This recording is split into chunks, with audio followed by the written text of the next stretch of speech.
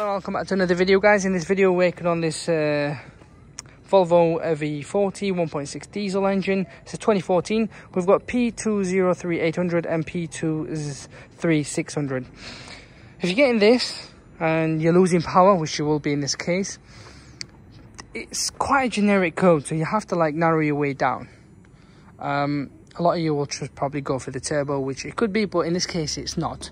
What we found out is to do with this sensor here, which is causing the fault code to trigger. So this sensor here is causing that fault code there.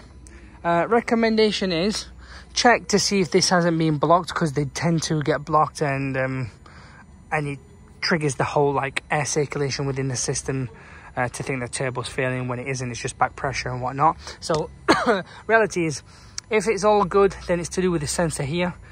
Get an original OEM. I mean, I really don't know how to get you the code there, guys, but just find out, get original OEM and change it. It's only these bolts here.